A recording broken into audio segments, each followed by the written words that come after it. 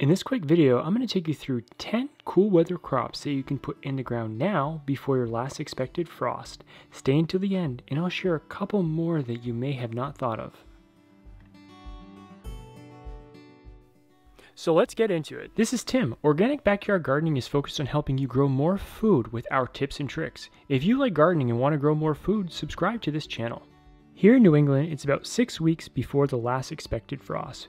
If you need to find your last frost date, you can use the tool on my website in the link below.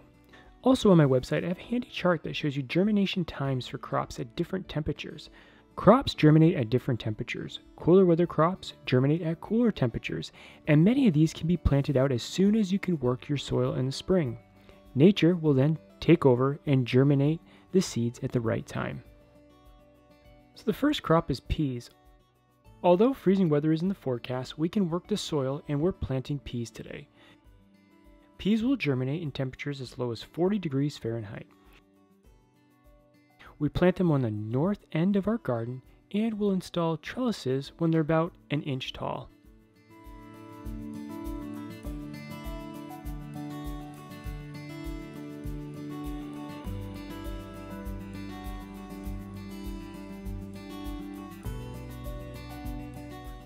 Second crop is beets. Beets can be planted as soon as the soil can be worked. You can harvest them for beet greens or for their bulbs. You can also sow them every 2 to 3 weeks for a continuous harvest through midsummer. Radishes. They are one of my favorite spring crop because they grow so quickly. They can be harvested in about 22 days. Several plantings can be made in the spring, starting at about 6 weeks before your last expected frost. By the time I'm done harvesting radishes in the late spring, the soil has warmed and I'll typically succession plant beans in their spot for a late summer harvest. Arugula. This is another plant I sow as soon as the soil can be worked. It will germinate in soil temps as low as 40 degrees Fahrenheit, and young plants can survive a light frost. Seedlings grow nicely in temperatures from around 45 to 60, and they're ready to harvest in about 6 to 8 weeks. Kale. Kale is another plant that I direct sow, and I also like to start transplants inside as well to get a head start. It needs about 60 days to full maturity, so getting a head start is a good idea. Kale plants for us are highly productive through the summer months and into the fall.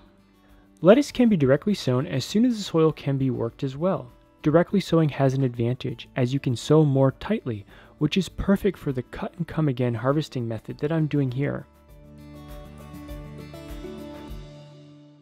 Lettuce plants grow best in temperatures between 45 and 65 Fahrenheit, so it's a good idea to get these seeds in the soil in early spring. Swiss chard is another great, cool weather crop that can be directly sown. You can grow rainbow chard to give your garden and your salad bowl some vibrant colors. Swiss chard also continues to grow well through the summer months. I typically harvest the outer leaves and the plant will produce through the late fall. Carrots. Many people make the mistake of starting carrots outdoors too late. Carrots are always direct sown, and the trick is they need to stay moist. I typically direct sow about 2 to 3 weeks before my last expected frost. I water and then cover with a board so that they don't dry out. I then take the board off once they germinate.